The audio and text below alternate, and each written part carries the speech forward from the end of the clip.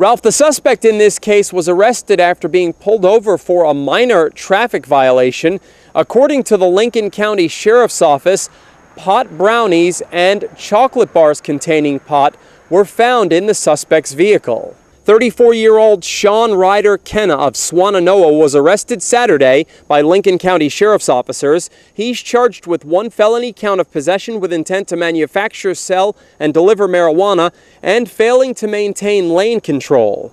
A Lincoln County Sheriff's deputy was located near exit 20 of U.S. Highway 321 Saturday observing northbound traffic. A sedan passed his location and the driver turned away as he passed the patrol car. The deputy pulled out behind the car because he was unable to determine if the driver was wearing a seatbelt.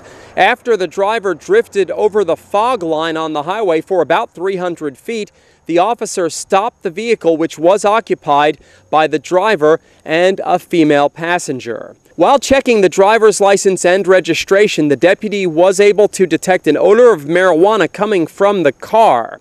The officer searched the vehicle and found a cooler in the trunk containing 81 clear plastic packages containing opaque, waxy mass and 60 packages of edible baked goods. You're looking at these items right now. The deputy recognized the waxy mass to be marijuana extract and the edible baked goods as marijuana-infused chocolate bars and brownies. The items were scheduled to be sent to the North Carolina SBI lab for further analysis. The female passenger was not charged. Kenna was placed in the Harvin A. Krause Detention Center in Lincolnton under $30,000 secured bond.